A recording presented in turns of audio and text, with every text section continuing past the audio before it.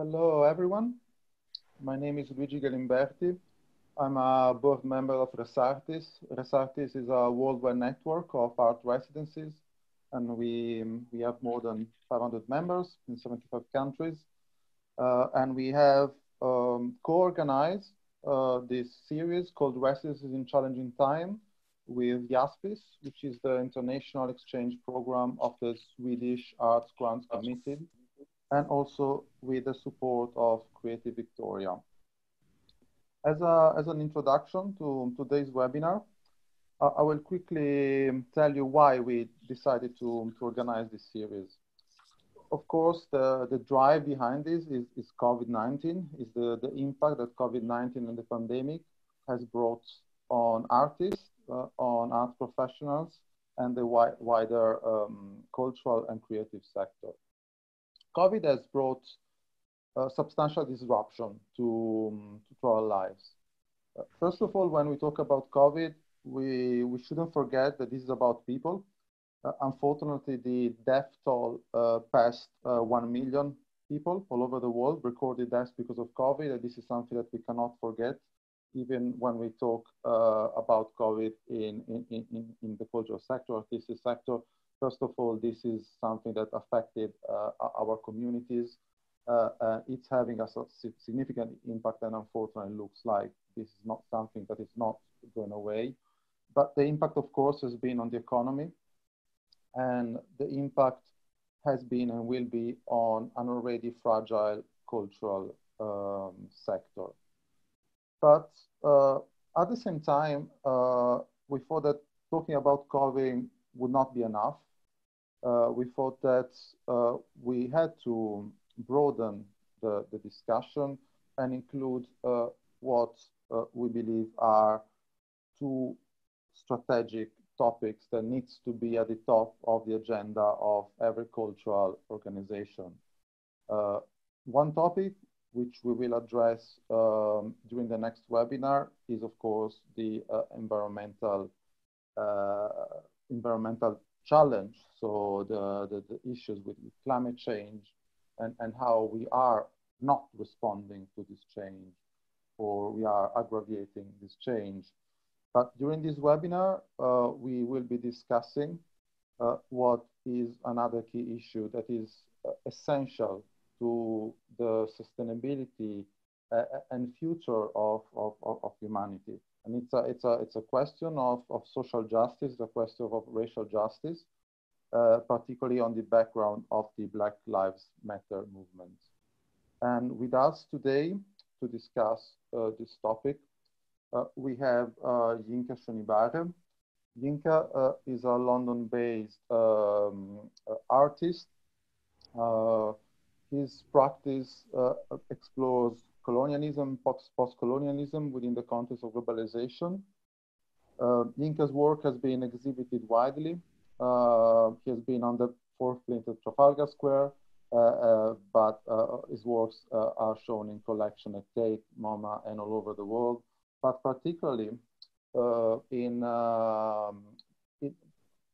the last years, or many years, Yinka has been running a project called G.A.S Projects in his London studio, and he has been offering a space for artists to be creative, a space for creative failure. And from that experience, in 2019, he established the Yinka Shonibare Foundation. And from then, the guest artist G.A.S project in Nigeria, which he will tell us about. The second speaker with us today is Lisa Funderburke Hoffman. She's the executive director of the Alliance of Artistic Communities. Alliance for Artistic Communities is an international artist residency network born in the 1990s with the aim of recognizing creative process and exploration of new ideas as something essential to human progress. Lisa is a scientist by training, and she sits in various boards, such as the Institute of Museum and Library Services and the Performing Arts Alliance. I'm very grateful to Yinka, Lisa, for having accepted our invitation, and I look forward to the conversation with them. But before giving the floor to Yinka, I would like to briefly present you some questions that we are going to address today. And you can see them on the screen.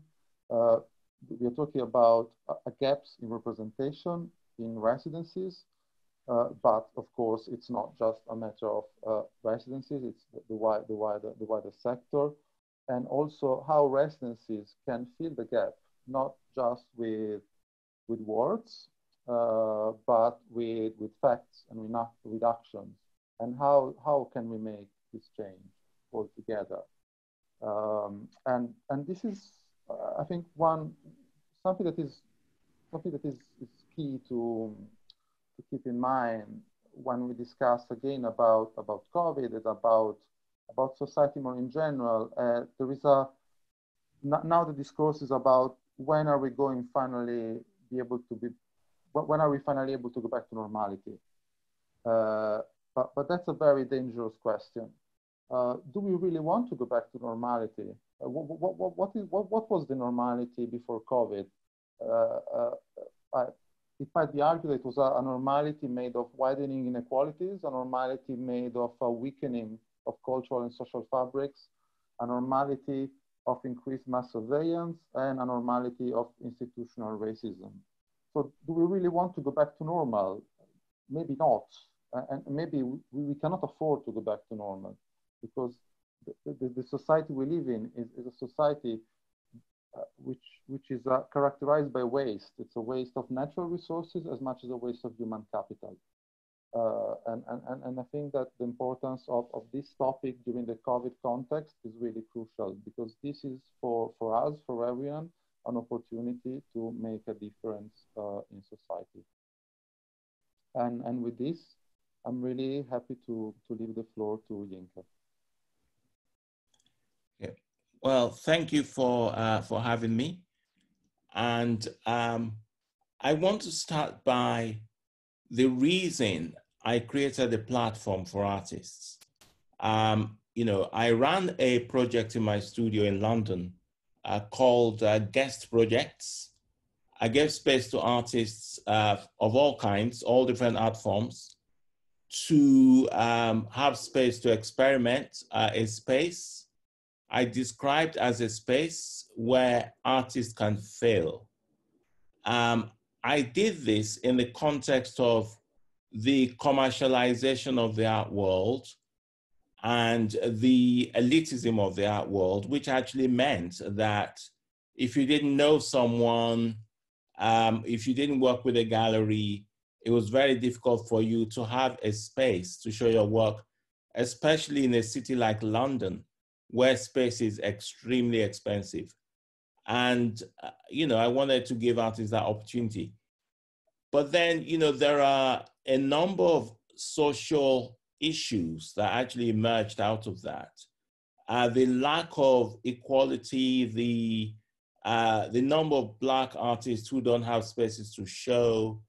I had a resident, you know, a Black theater company, and they used my space to do their rehearsals, and they were able to actually tour their performances as well. So this is also about engaging people through their art in their profession, so that through that they can have space to develop. But then I did that residency for 11 years. And then after 11 years, I mean, of course, I grew up in Nigeria, and you know, I live in London. Even though I was born in London, I grew up in Nigeria. So I'm very aware of the relationship that the West has to Africa. And the traffic is always, you know, in one direction. For proper cultural exchange and engagement, I felt it was necessary to actually do something on the continent of Africa. So I embarked on the process of research, and then eventually I registered the Yinka Shonibare Foundation. So we, you know, I started this process about 8 years ago. we are now building the building in Lagos, Nigeria. Can you bring up the first slide? And so we're sort of, I would say possibly 3/4 of the way there. And yeah, so that is the building that it's in Lagos. Lagos is a culturally exciting city. I'm sure those of you who know about Nigeria, you know about the Afrobeat that's coming out of Nigeria. You know, people like Burna Boy, Wizkid, all this kind of, you know, the musical scene. And then of course there's Nollywood.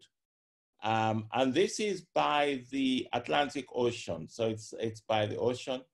And the, so it's a kind of dynamic environment. And so what we have here, we're going to provide artists with 3 bedrooms.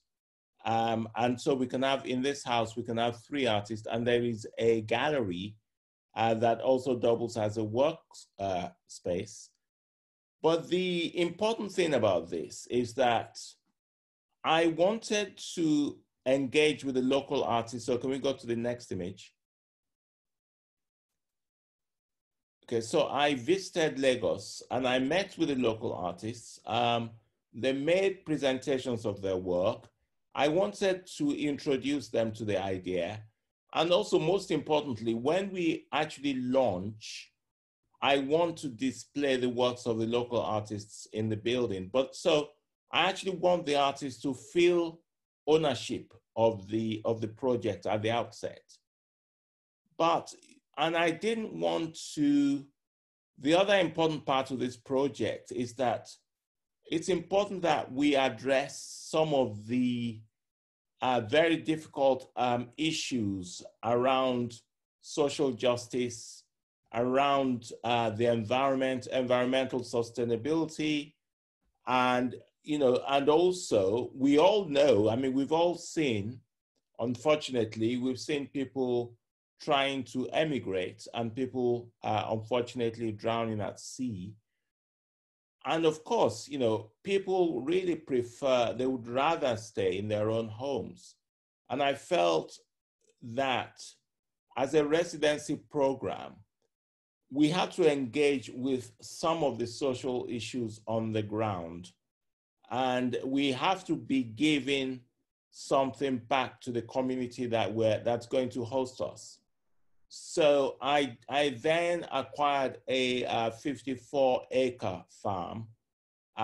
So if we go to the next one. So this is a launch.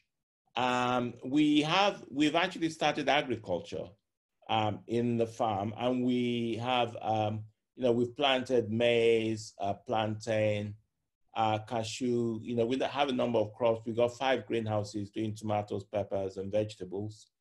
But the point of that is to, well, first of all, the artists can also go into a rural area, which is 2 hours away from Lagos. And we want to do some conservation there as well. We're going to plant trees, and artists will be able to actually go, you know, on the farm. And also, we are going to start a small crafts enterprise on the farm, and there's a village near the farm. But this is social enterprise that's in parallel with the residency, because it's important that we create sustainable residencies. And so the social enterprise we're creating is called SGI Projects, and that stands for Studio and Guests Indigenous Projects. So SGI Projects. And we are going to go through a year of training people in, you know, creating some of the local crafts from weaving to accessories, which we then hope to sell online as a parallel social enterprise to the residency.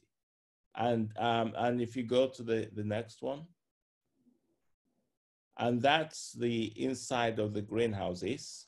And we I guess at the moment we've got up to about 5 farm workers, and we've been doing this for about a year. We're already paying all of their wages from the crops that we produce.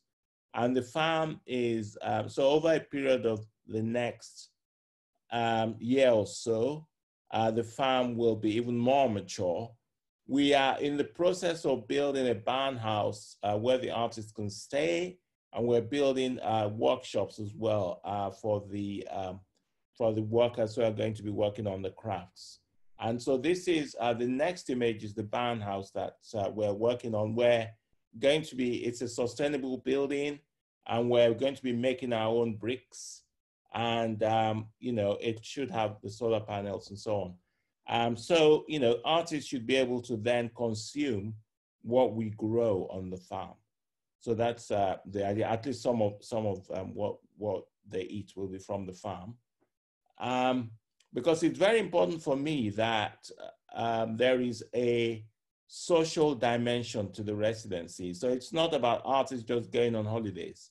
It's about being, supporting food sustainability, exchanging ideas, and we are working on organic farming methods as well.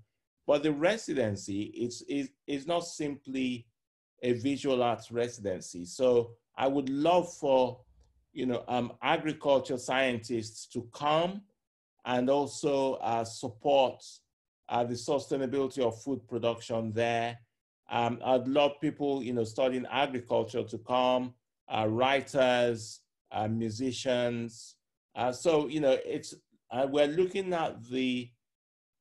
at culture as a whole. We're going to do some conservation on the farm as well. So this is culture and horticulture that we're looking at. So yeah, so I guess that's what I have to say for now about our plans.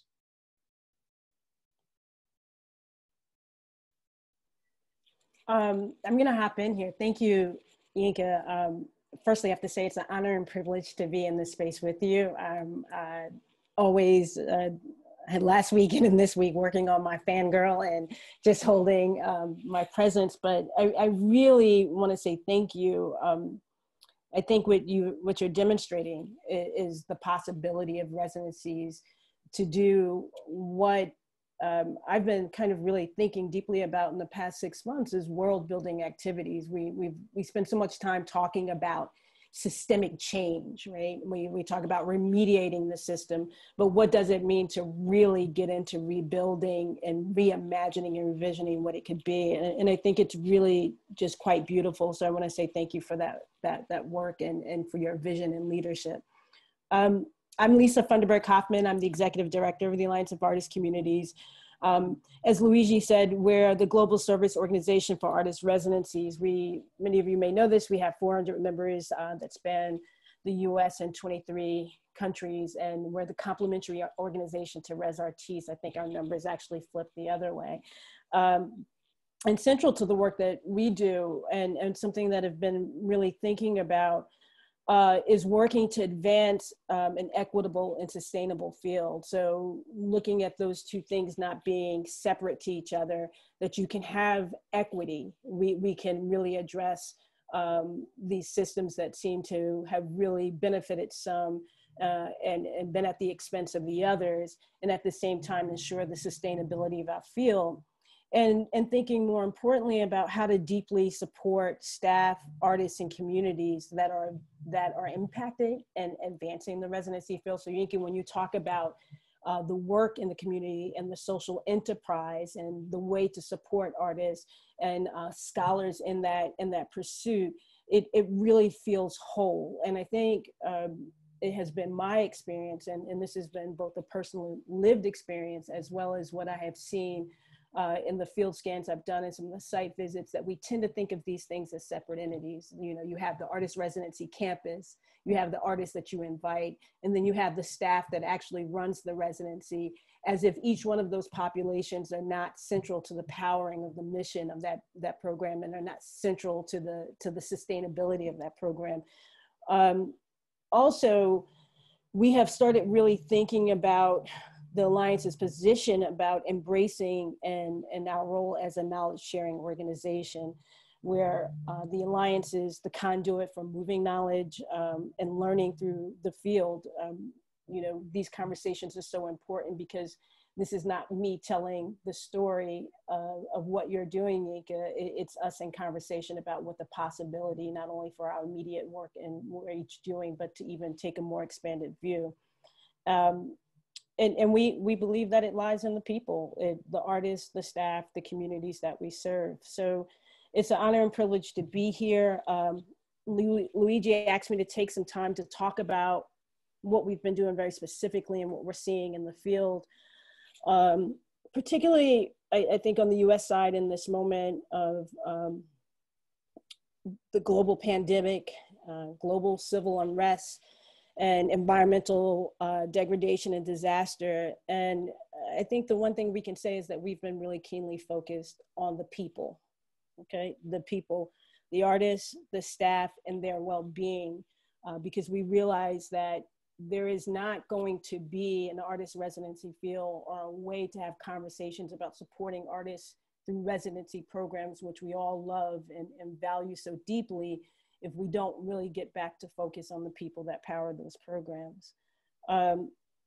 And I think what follows after that, and Yinka, again, I just have to go back because your example is no need to really go beyond that right now, is that the program design follows that, right? The fund development follows that. The way that you operationalize the work and get from the program that is in the urban center to the farm, you can figure out how to get the car from A to B once you realize the people that are powering that program and what the aims and the objective around supporting the well-being of those people. The rest of the work really, for me, seems to come really easily.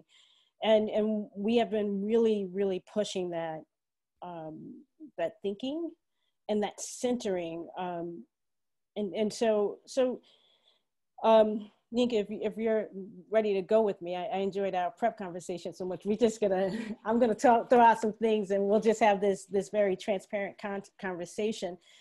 And I was thinking that, you know, you alluded that you have started this really with the community at the center of the work. And on that prep call, I think really when we hung up and got off the phone, it was like, wow, that was really such a beautiful sentiment of all the work that you have done up until this point, and you haven't even hosted an artist or even extended the invitation to host an artist, which sometimes becomes all about the process, you know, the selection process, who's going to be here, when they're going to get here, what are they going to do once they get here, what's the project going to be.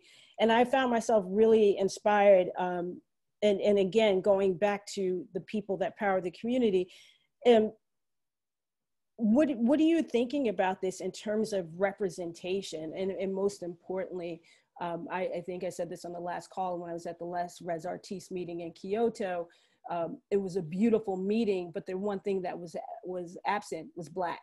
And I think I was one of two people that represented the African diaspora in the space. And we had a wonderful turnout, and we were hosted by a wonderful group. But the one thing that continues to be absent consistently throughout the field and around the world is the absence of Black. And I'm just curious about what your thoughts are on that, and what are some of the remedies and some ways to think about that, and what you've done to position that differently.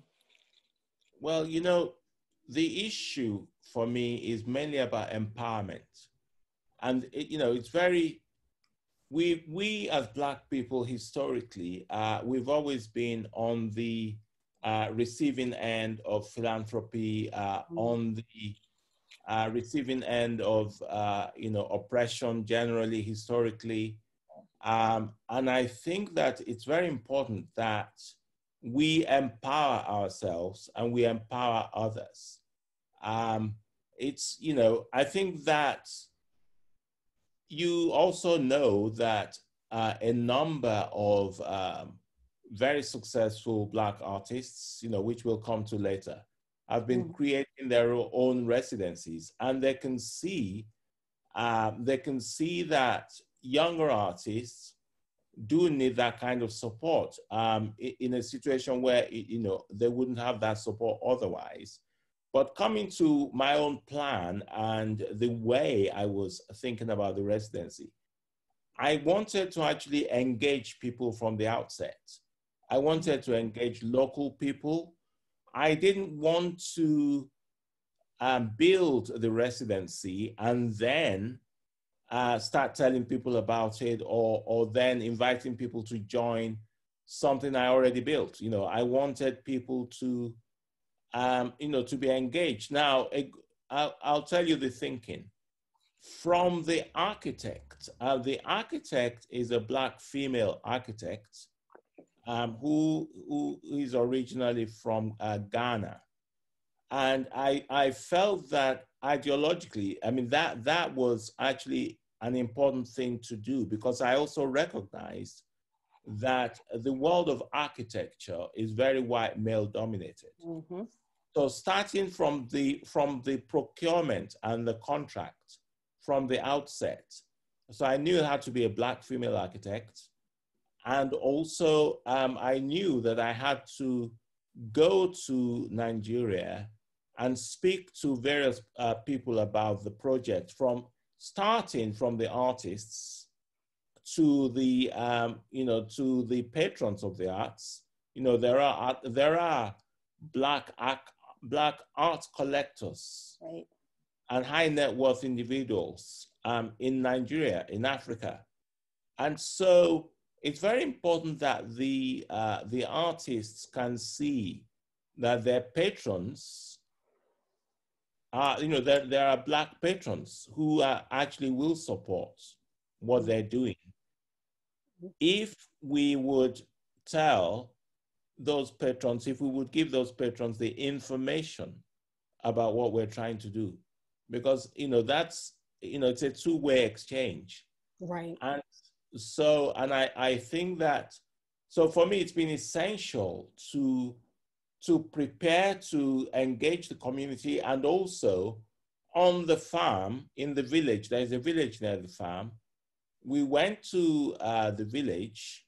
We spoke to the chief in the village, and we also spoke to the youth group in the village, and they gave us permission to, and the land belongs to the village. It's not our land.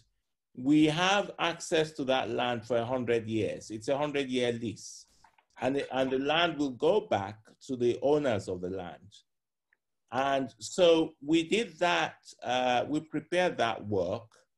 And then, we embarked on the process of supporting local infrastructure. So there was no access, or very bad access, into the village. I then had to build infrastructure. So I built a 3-kilometer road from my own pocket to support that community.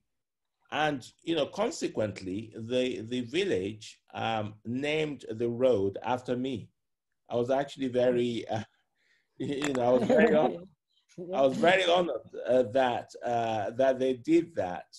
And they also wrote to me thanking me about the access. And as a result, there are buildings coming up along the road.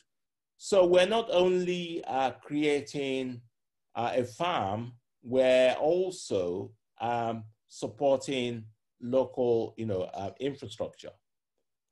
Yeah. I think that is really just wonderful. I mean, I wrote this down. I was like, talk to me, Yinka, because I'm like really excited by this idea of going to the community and seeking permission, right? Like this idea of this is unceded land. This was not given to you. It was not yours to populate. And as I was thinking about our talk today, I was like, let me go back to the colonizer's playbook, and we go right to like dismissing or distorting the past. The first thing is, oh, this is my land. This is what I have access to. This is what I can do on this space if you just let me buy it, or we have a contractual agreement. but this idea of the first step of engagement is seeking permission and really thinking about what does that look like, and then what is the reciprocity of that relationship. I have been, I've been on these calls and I talk to so many people, and they say, I got into a really heavy conversation a couple of months ago because I put out in one of the newsletters that the artist residency field has its monuments too. And so much of the artist residency field uses the word artist colonies in their description and descriptor of how we talk about our collective practice in our field.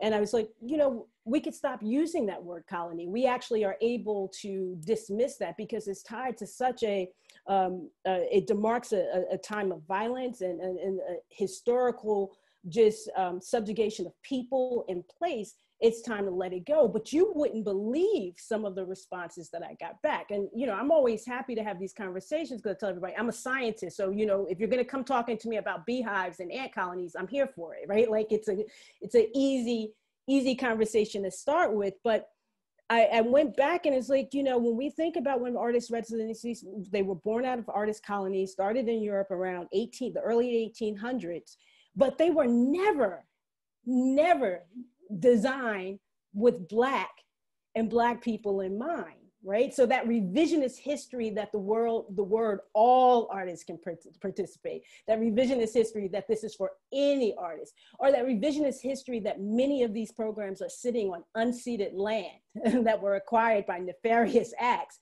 as if that was an invitation for any artist to participate. And we had a call with some leaders from the field, and they said, residencies, this is not new news. It is what it is, but this is how this program was designed since its inception.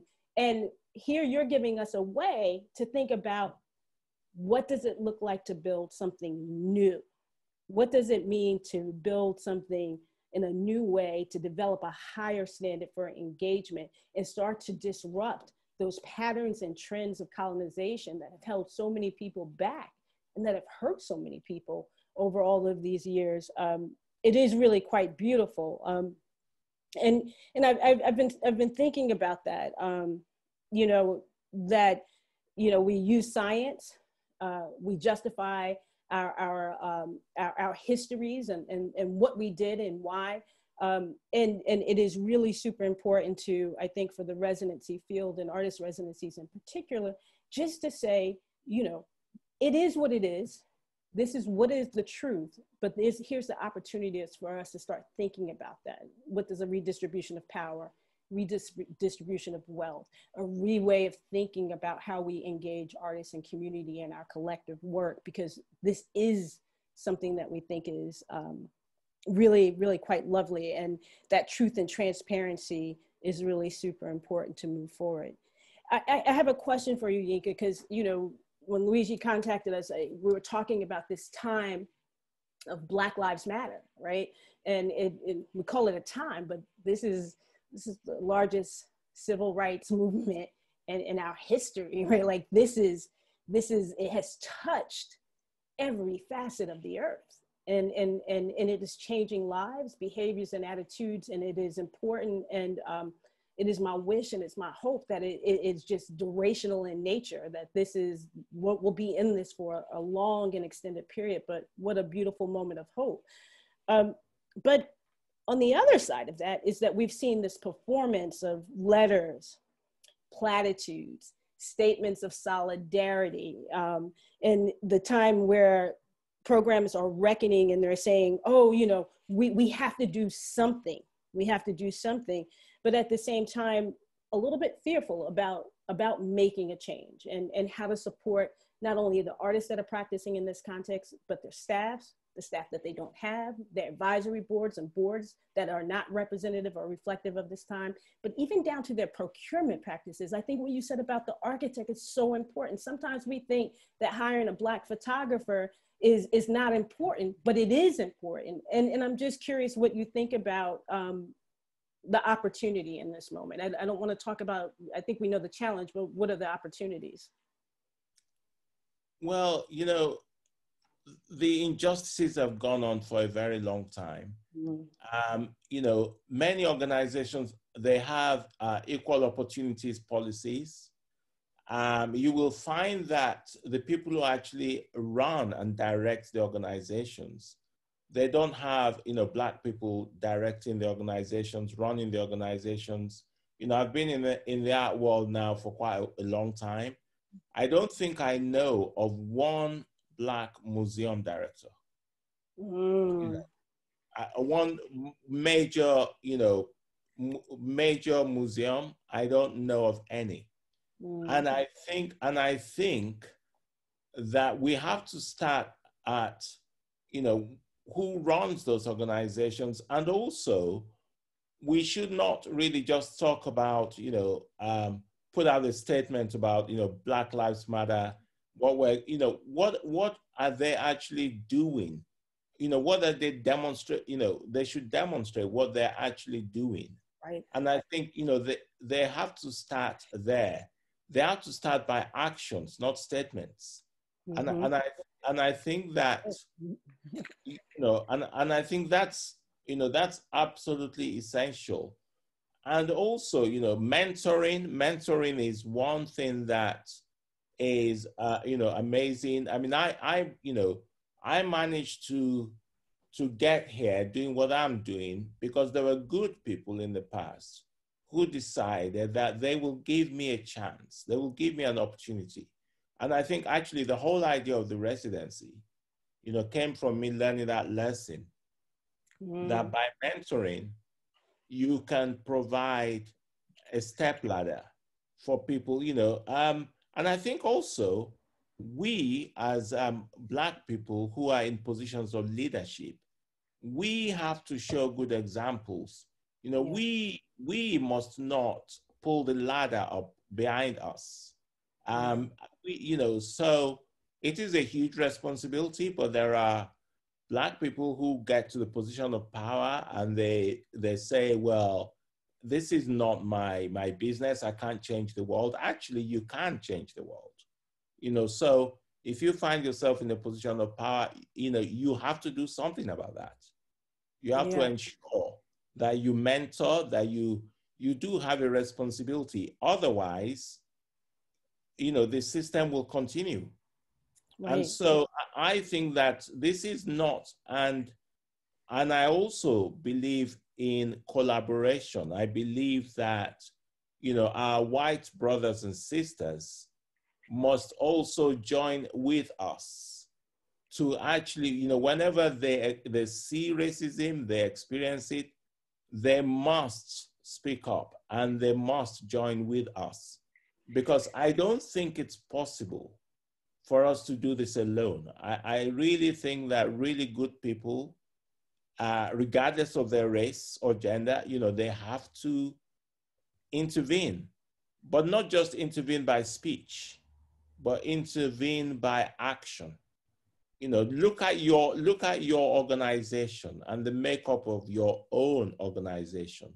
Don't look at the next organization. You can do something within your organization. And I think, you know, that's where we have to go. So we're all responsible for this. I think you're right. And I agree with you. In one of my earlier writings, I wrote about unbreakable solidarity and this idea that it's not just enough to put the words out. It's not enough to just look ahead to the future. And I was on a call earlier this week and talking about, you know, this is not just about intellectualizing this and being in a space to think about and have ideas, that it has to be tied to an action. It has to be tied to doing something, and it needs to be a thoughtful action, right? You have to hold that action responsibly. And that requires that each person holds up a mirror to themselves and address those issues and biases, those assumptions and things that they've been holding, and recognize that and say, you know, what am I going to do differently? What are the patterns within me that are preventing me from being able to do this work, to bridge these communities, to create a sense of belonging, to open up my heart in this way, to actually love? We say love in action, but like, what is really, really holding us back? Because you may have the care to do it, but you could care about something. Bell Hooks says it all the time. You could care about something 6 days out of the week, but on the 7th day, you can care about that person, but you may be punching them in the gut, and that would be deeply, deeply problematic. static. So what does it really look like to manifest love in action? Yes. And I think you've said that beautifully. And if you see prejudice, you have to call it out, regardless of the race. Right, right. We don't get to walk away from it. Right? We have to find compassion in our heart to love the other and to hold space. We have to find a certain amount of control and distance and to see a greater vision to be able to do that. And what would it look like for everyone to embrace that? What would that look like for that to be the norm? That being a normal that we carry forward. So. And also, I wanted to ask you about the issue of Black residency owners or the kind of, Black patrons of the arts. And I wanted to, because we know that there are also a lot of high net worth Black people out there. And so how do you begin to actually get to those people? Yeah. And to get them involved? I think Yinka, and we touched on this the other day, and I think we both had that moment where we said, here's the opportunity. We have to leverage our collective networks to be able to bring and convene that group. And I've put that as an immediate goal in my work for the next 6 months for the Alliance, to start being a convener of the conversation, but not being the owner of the conversation, which is it's an invitation for Black, Indigenous, and other people of color and their residency operators to start thinking about what is our collective power? What is our collective worth? What is our collective opportunity? Because I think sometimes we have relied too heavily on the Alliance of Artists Communities, Residencies, to endorse us, to accredit us, to state our value. And we know that's out of the colonizers' playbook too, because it's saying, give us something that proves our worth, right? It's a very paternalistic POV. It is really rooted in this idea of that you have to prove yourself in order to be accepted. Whereas if we're talking about world building, if we're talking about building a new world and seeing the world that we envision, then we have to create our own. And I think that's the next work. And I've thought about ways to do this. And as a Black woman leading this organization in this moment of time, it feels like some of the most important work to be really dedicate that time, just like you said, mentoring, really not pulling the ladder up, to really increase the network, to say, what can we do collectively? And then what does that look like support long-term, not hinged to these communities, these networks that have been dominated by white supremacist culture, by whiteness, and that fall under what we know. You can't wait for something to end so that you can revert back to the way things were, which is you being in power, with you running it. Or what does it look like for us to create our own? Because one thing I think we've waited for, and the call for many years has been, let people, when so-and-so retires, I can take over that job, right? And we notice that so-and-so been in that job for 40 years. They're not going anywhere, right? And then when they do go, they hire their cousin or they bring up the next person that's coming in. And forget that, we're world building now. So I think that's our immediate next step, and the work that you and I could really do something really lovely on, because it is there, it exists, and it can be a model for doing things very different, and really Residencies 5.0, like forget 1.0, 2.0, 5.0. Yeah, no, absolutely. And the issue here is empowerment. It's about empowerment, mutual respect, and mutual engagement, mutual respect.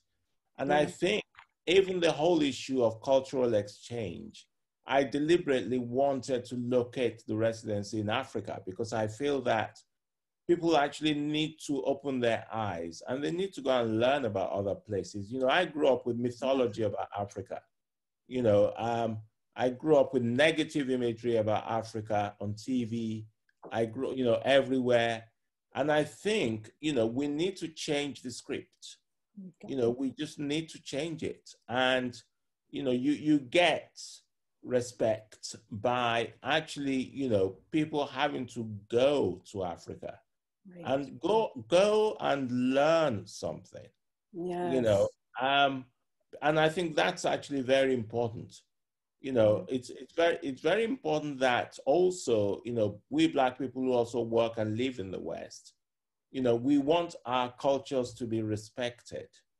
Yes. And, you know, and so it should be a real mutual exchange and learning. And that hasn't happened for centuries. No, no. I was addressing a group of recent graduates last December, and I am because you are is what I told them. And for some reason, that doesn't go for Black, right? We look around or outside of that. And I think we need to get back in touch with really the seed of humanity and the opportunity, the beautiful, the gifts, the things that we have learned, that we have appropriated, that have been used, abused, erased. Here's a time to really celebrate what is good and true. But by centering that, we start to open up a door in a way that engages humanity in a different breadth and scope that is rooted in what you say, mutual respect, love, trust, commitment. It's all the things that we know, all the ingredients to build a loving and whole community. So I certainly would agree with you on that. Yeah. And what percentage would you say of the residencies that you run are kind of Black run? Yinka, percentage, is there even it's minuscule. We're keeping a running tally. So we have 400 members, and we have started, like we said, what's the list? So we're going through it, and we have to say Black, Indigenous, people of color, because that's where you start to get to numbers like out of 400 you get to 10, right? So it is a very, very small percentage of the larger group. I don't think it's a truth for the number of programs that are actually, in fact, operating. I think what we know from the Alliance in particular is that they've been doing their work. They've been doing extraordinarily great work on their own, and have really said, we do not need to be part of a system in order to thrive and survive and to do our best work. And also the attitude of we always don't want to have to be the one to seek out the resources. Like, we're doing our great work. Maybe you can turn your lens over here and come to us instead of focusing on this story program that has a certain reputation or prestige because of how long it's been in operation. So we've had to change our posture of how we engage, because it's no longer about saying, well, we know these folks have reached out to us, but now we're doing the deeper work of going to say, who else is out there? Who's missing? Really examining that gap and saying, what can we do to bridge and create relationship? But the numbers are small, and Yinka, this. The numbers are also small. Even once we uncover that, is the amount of investment in terms of philanthropic dollars that go to any program that is built around Black and people of color.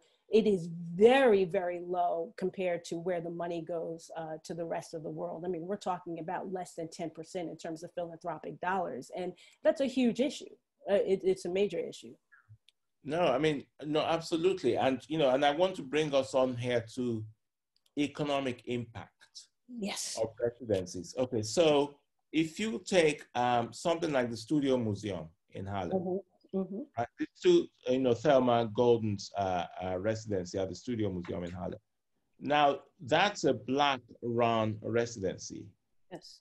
The economic impact of that residency is phenomenal, because a number of those artists have actually gone on to do amazing things. Now, they've been given a platform to actually develop their work, experiment their work.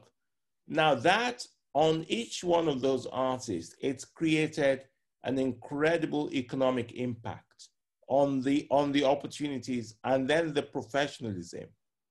And that economic impact has then directly impacted the community that those artists actually came from. So if you, and I kind of see residencies as a kind of, you're a scientist, this, as a sort of R&D, sort of, research and development. Yes. It's like it's a research and development platform. And so if artists are not getting that access to that research and development, then that then further impacts their economic chances along the line, not to mention the actual cultural impact of their production, because we all know that an art education is not just purely for economic gain, it's also about cultural impact. And so being deprived of those opportunities does have a far-reaching impact down the line.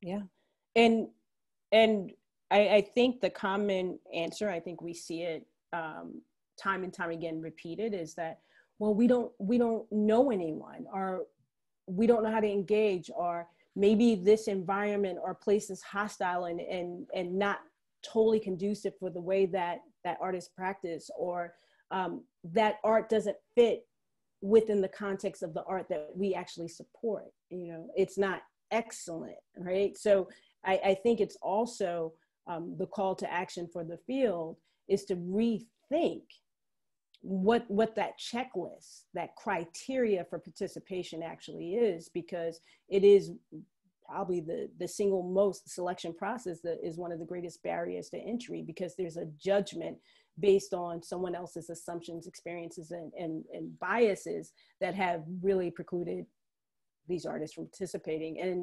And we have to call that out. We have to say that, and say that clearly. And you and I think we're of the same school of thought, but you know, it's going to happen, right? Like, we are going to build this world that we envision, and it is going to be with or without the current makeup. You know, I say this all the time to my membership. I talk to a lot of funders about this, any leaders that'll listen, but the opportunity is to get on board or get left behind. And you can keep doing things the way you want to do. That's everyone else's choice. But we are thinking about these world building activities that really create the world that we envision and that we all say we aspire to. Yeah, no, look, the thing is, I'm an artist, right? So my job is to kind of always think outside the box, right? I'm not gonna fit into the box, right? So I'm gonna do things my own way, and I'm gonna do it. You know, when I did my residency in London, you know, the artist actually chose the next set of artists who are going to do the residency. You know, and I'm not, you know, playing out of anybody else's rule book. You know, I choose my own, because as an artist, I'm at liberty to do that. I don't have to follow any rules. So, you know, and we can create different models. You know, and I think that's you know, that's what's important, that we create the opportunities in the way that we see fit. Right. You know, I mean, and the other aspect of this, of course, as creatives, is that we do have to be business minded. You know, residencies cost money. Yes. And that's something that we need to be frank about. You know, we need to, you know, have created business models, you know, to try and, because business is power. And through business, through enterprise, you can actually empower people.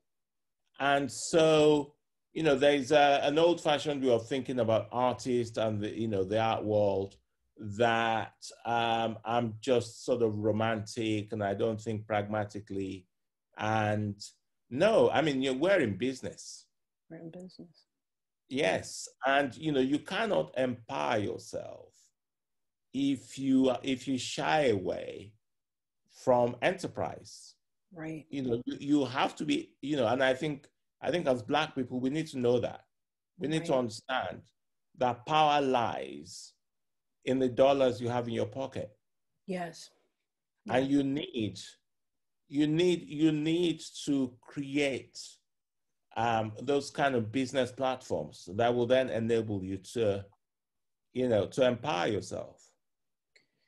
And what I think what that brings to mind for me is also ensuring that it's not at the expense of the artists or the communities that are hosting you, right? Like, there's work. I mean, you have to, you have to do that with respect. With respect, yeah. Yes, and the community must own what you're doing. It must be theirs. And they have to be able to see how they're going to benefit from what you're doing there. That reciprocity, and that reciprocity is really clear. It's really evident.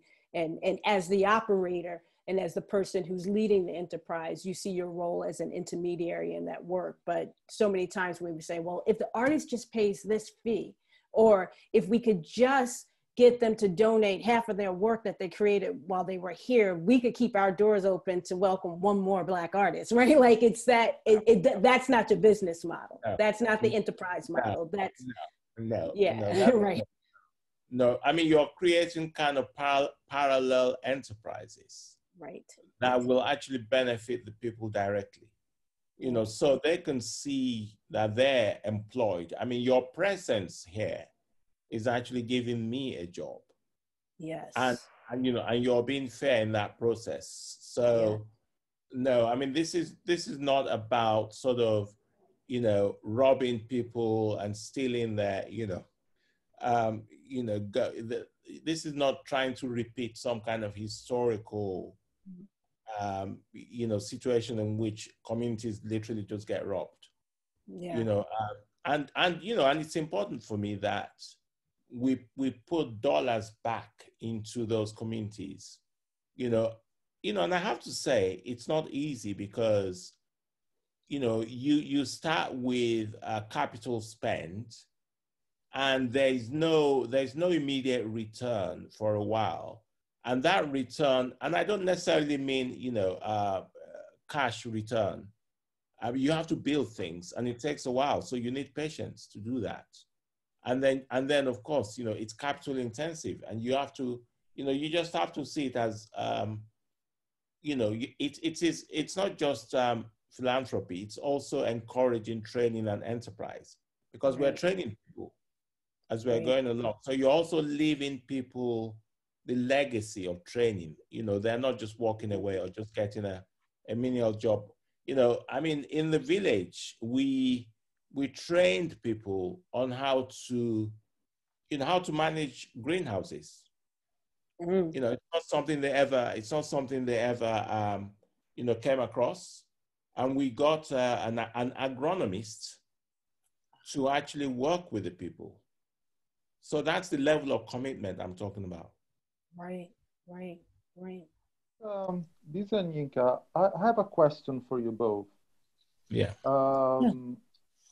What, according to you, which tips would you be able to give to the arts and cultural managers that are watching this webinar to make a change, to make a positive change, to make sure that Black art and artists are represented and a representative of the sector?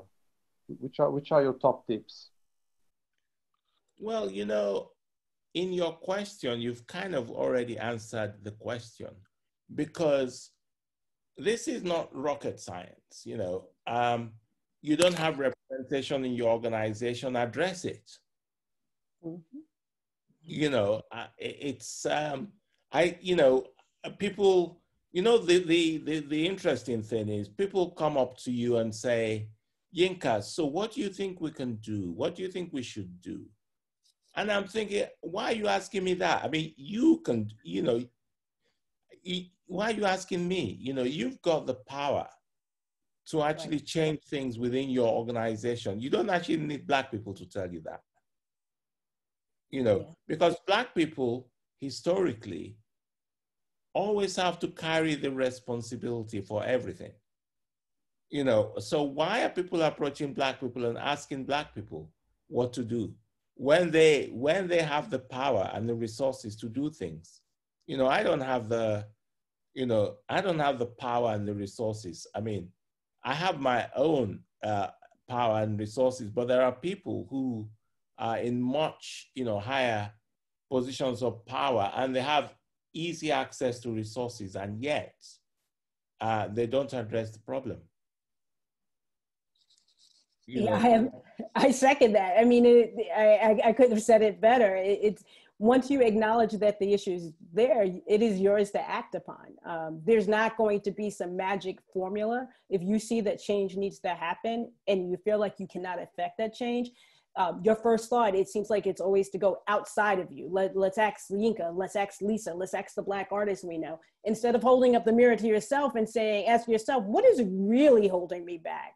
I need to get in touch with my own individual personal fear and biases and the reasons why I feel like I am just held in this particular moment. And I think that, you know, not recognizing that the force of fear, right? And what kind of fragility and how that really impacts your decision making, and for you to hold space and not being able to let go, it's powerful. But the answer doesn't lie within us. You know, the answer lies within oneself. And if you can't hold that space to hit the pause button and to really deeply interrogate what you're doing, how you're doing it, and why you're doing it, and get at that purpose and say, I need to develop an action plan to address that, then we'll keep asking this question. I've been asked this question I've been in the nonprofit world 20 plus years. I've been answering it it's the same way,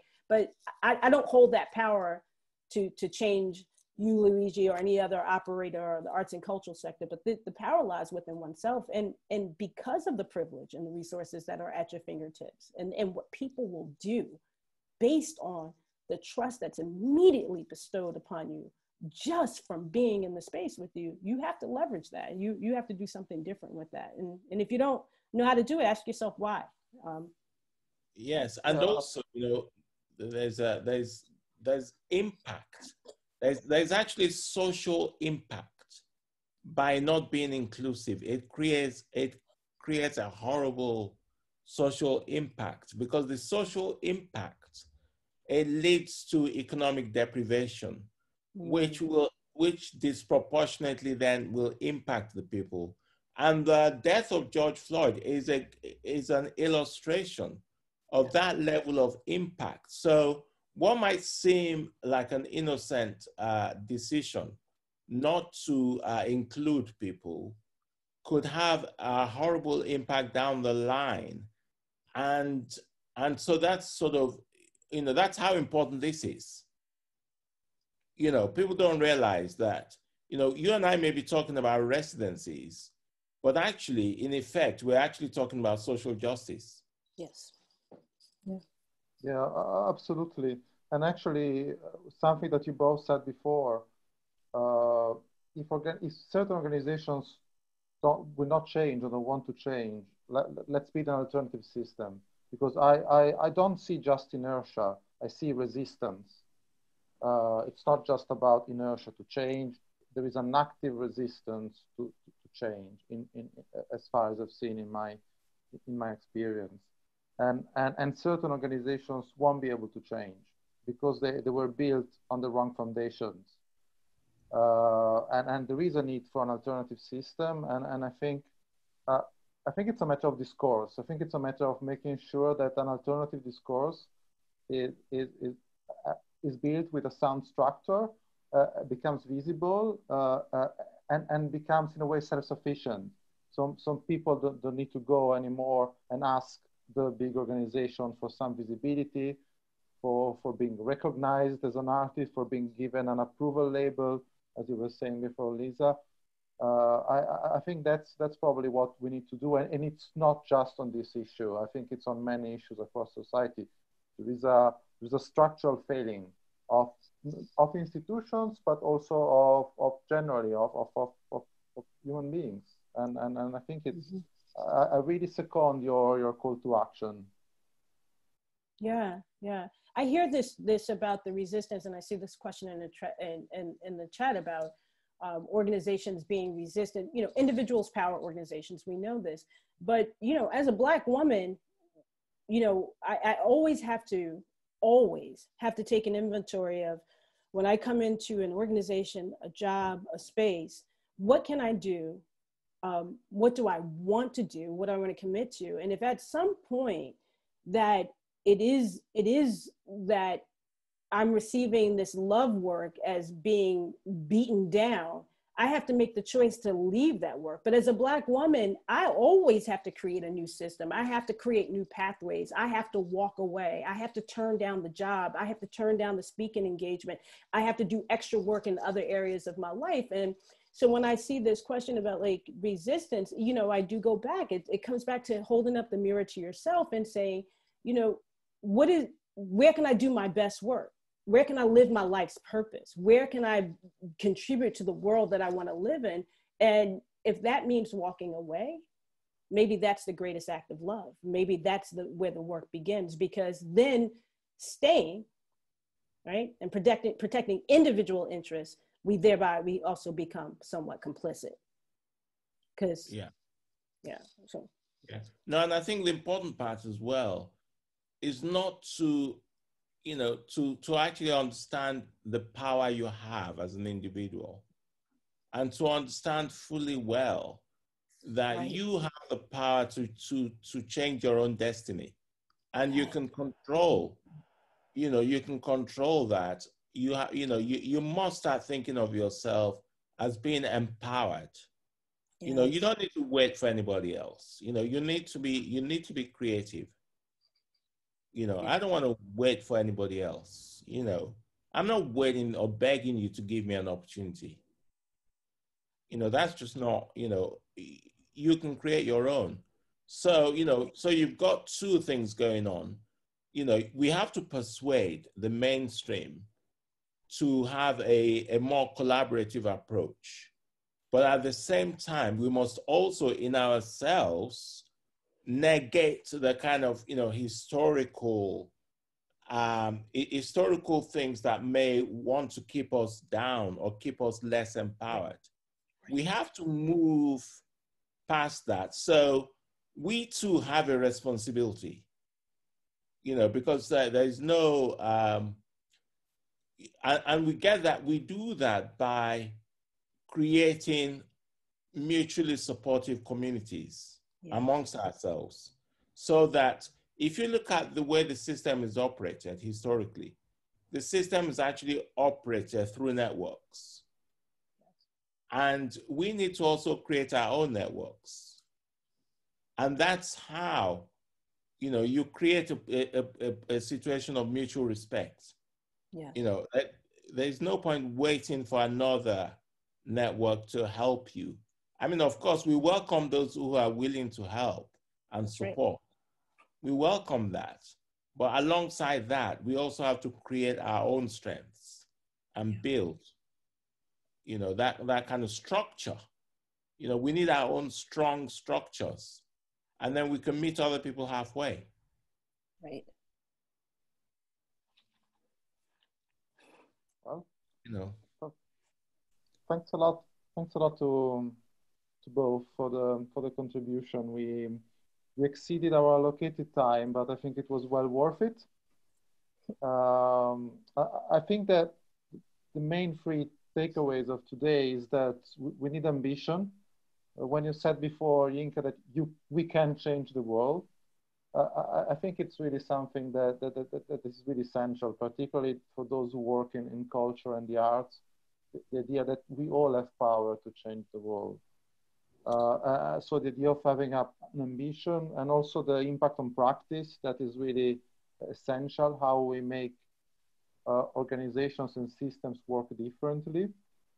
And also it's about collaborating, it's about joining forces from various parts of societies and building an alliance across regions, across races, across sectors. And there is, I think there is the opportunity. And again, when someone is talking about going back to normal, well, let's say no, please. The normal is no. I don't want to go back to normal. It might sound reassuring, but it's scary. Yes, I second that. Yeah. I agree. Yeah. Well, thanks a lot, and thanks to all the attendees who stayed until the very end. Much appreciated. Our next webinar is going to be with Lucy Horta and Marco Maria Zanin, and we are going to discuss about the environmental dilemma of artist residencies and traveling. Is it worth it? Should we keep on doing it? Which is another key question that I think we need to address in our practice. And thanks a lot again to Lisa and Yinka for your time. Thank you so much. Thank you. And thank you, Lisa. Great talking to you. And Luigi, thank you.